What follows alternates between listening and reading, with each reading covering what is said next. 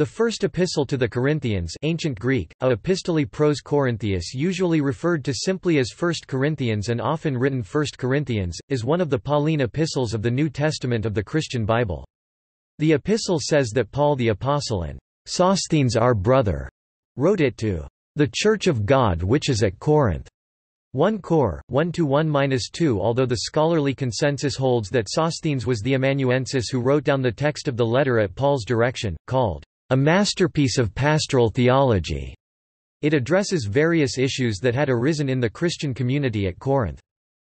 This epistle contains some well-known phrases, including, "all things to all men," 9:22, "through a glass, darkly," 13:12, and "when I was a child, I spoke as a child, I understood as a child, I thought as a child," 13:11. Authorship.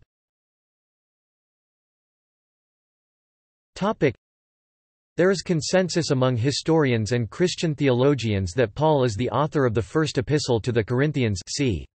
AD 53–54. The letter is quoted or mentioned by the earliest of sources, and is included in every ancient canon, including that of Marcion. The personal and even embarrassing texts about immorality in the Church increase consensus. However, a passage may have been inserted at a later stage. This passage is 1 Corinthians chapter 14 verses 34–35, whose authenticity has been hotly debated. Part of the reason for doubt is that in some manuscripts, the verses come at the end of the chapter instead of at its present location. Furthermore, Paul is here appealing to the law, which is uncharacteristic of him. Lastly, the verses come into conflict with 11–5, where women are described as praying and prophesying. As well, 10–1–22 is sometimes regarded as another letter fragment, interpolation, or inserted midrash because, among other things, this section virtually seems to equate the consumption of idol meat with idolatry, but Paul seems more lenient regarding its consumption in 8–1–13 and 10–23–11–1. Such views are rejected by other scholars who give arguments for the unity of 8–1–11–1. Composition.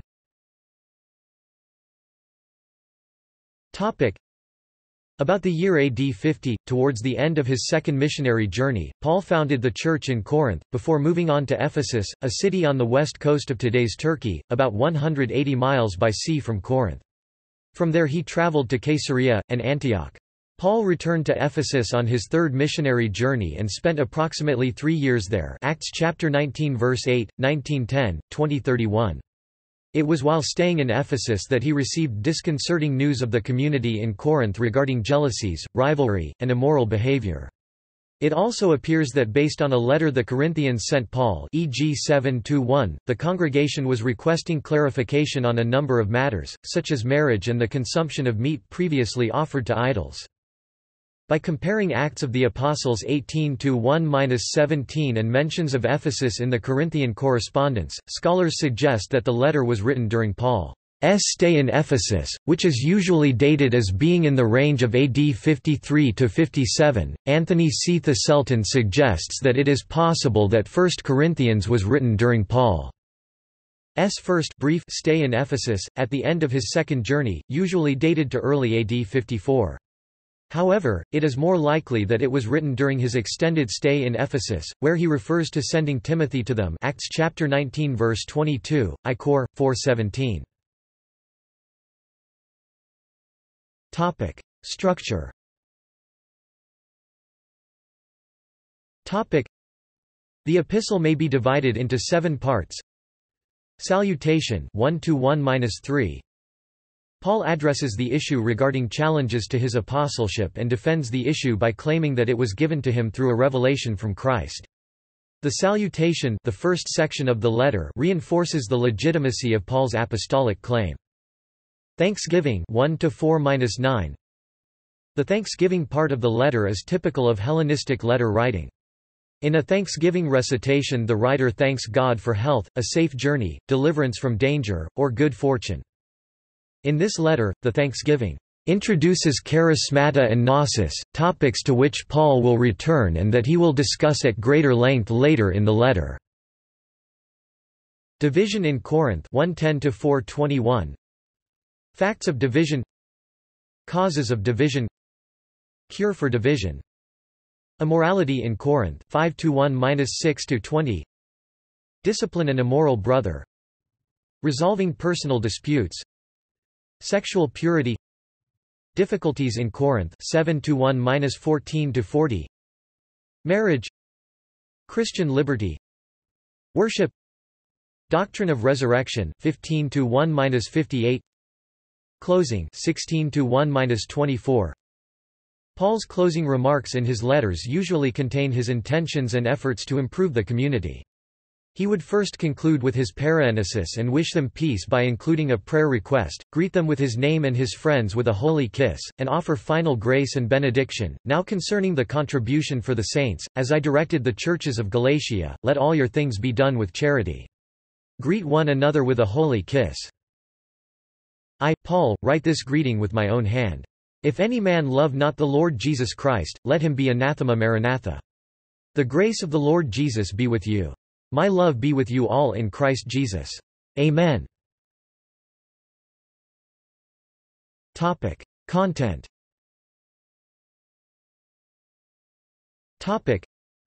Some time before 2 Corinthians was written, Paul paid them a second visit 2 Cor. 12:14, 2 Cor. 13:1 to check some rising disorder 2 Cor. 2:1, 2 Cor. 13:2, and wrote them a letter, now lost 1 Cor. 5-9. They had also been visited by Apollos Acts 18:27, perhaps by Peter 1 Cor. 1:12, and by some Jewish Christians who brought with them letters of commendation from Jerusalem 1 Cor. 1:12, 2 Cor. 3-1, 2 Cor. 5:16, 2 Cor. 11:23. Paul wrote this letter to correct what he saw as erroneous views in the Corinthian church. Several sources informed Paul of conflicts within the church at Corinth: Apollos Acts chapter 19 verse 1, a letter from the Corinthians, the household of Chloe, and finally Stephanas and his two friends who had visited Paul 1:11, 16-17. Paul then wrote this letter to the Corinthians, urging uniformity of belief, that ye all speak the same thing and that there be no divisions among you. 1:10, and expounding Christian doctrine. Titus and a brother whose name is not given were probably the bearers of the letter to the church at Corinth 2 Corinthians chapter 2 verse 13, 8-6, 16-18. In general, divisions within the church at Corinth seem to be a problem, and Paul makes it a point to mention these conflicts in the beginning. Specifically, pagan roots still hold sway within their community. Paul wants to bring them back to what he sees as correct doctrine, stating that God has given him the opportunity to be a skilled master builder, to lay the foundation and let others build upon it 1 Cor 3:10. Later, Paul wrote about immorality in Corinth by discussing an immoral brother, how to resolve personal disputes, and sexual purity. Regarding marriage, Paul states that it is better for Christians to remain unmarried, but that if they lacked self-control, it is better to marry than burn. Pyroushthai, which Christians have traditionally thought meant to burn with sinful desires. The epistle may include marriage as an apostolic practice in 1 Corinthians chapter 9 verse 5. Do we not have the right to be accompanied by a believing wife, as do the other apostles and the brothers of the Lord and Cephas Peter? In the last case, the letter concurs with Matthew chapter 8 verse 14, which mentions Peter having a mother-in-law and thus, by interpolation, a wife. However, the Greek word for wife is the same word for woman. The early Church Fathers including Tertullian, Jerome, and Augustine state the Greek word is ambiguous, and the women in 1 Corinthians chapter 9 verse 5 were women ministering to the apostles as women ministered to Christ, cf. Matthew chapter 27 verse 55, Luke chapter 8 verses 1-3, and were not wives, and assert they left their offices of marriage to follow Christ. Paul also argues that married people must please their spouses, just as every Christian must please God. The letter is also notable for mentioning the role of women in churches, that for instance they must remain silent 1 Cor. 14:34-35, and yet they have a role of prophecy and apparently speaking tongues in churches 11:2-16. If 14:34-35 is not an interpolation, certain scholars resolve the tension between these texts by positing that wives were either contesting their husbands' inspired speeches at church, or the women were chatting and asking questions in a disorderly manner when others were giving inspired utterances. Their silence was unique to the particular situation in the Corinthian gatherings at that time, and on this reading, Paul did not intend his words to be universalized for all women of all churches of all eras. After discussing his views on worshipping idols, Paul finally ends with his views on resurrection. He states that Christ died for our sins, and was buried, and rose on the third day according to the Scriptures 1 Cor. 15-3. Paul then asks, "Now if Christ is preached as raised from the dead, how can some of you say that there is no resurrection of the dead?" 1 Cor. 15-12, and addresses the question of resurrection. Throughout the letter, Paul presents issues that are troubling the community in Corinth and offers ways to fix them. Paul states that this letter is to admonish them as beloved children. They are expected to become imitators of Jesus and follow the ways in Christ as he, Paul, teaches in all his churches 1 Cor. 4:14-16. See also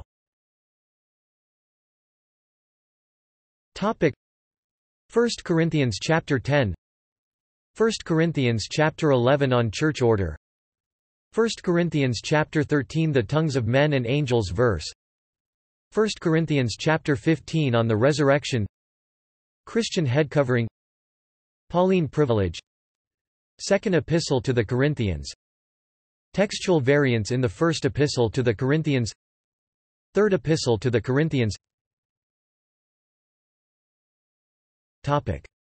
References.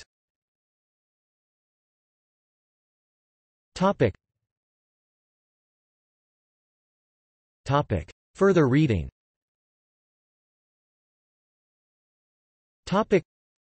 Blenkinsop, Joseph, The Corinthian Mirror, A Study of Contemporary Themes in a Pauline Epistle I.E. in 1 Corinthians, Sheed and Ward, London, 1964. Konzelmann, Hans der Erste Brief and Die Korinther, KEKV, Göttingen 1969. Robertson, A. and A. Plummer, A Critical and Exegetical Commentary on the First Epistle of St. Paul to the Corinthians, Edinburgh 1961. Thistleton, Anthony C. The First Epistle to the Corinthians, A Commentary on the Greek Text NIGTC, W.M. B. Eerdmans Publishing Co., Grand Rapids 2000. Young-Suk Kim. Christ's Body in Corinth, The Politics of a Metaphor, Fortress, 2008. External links.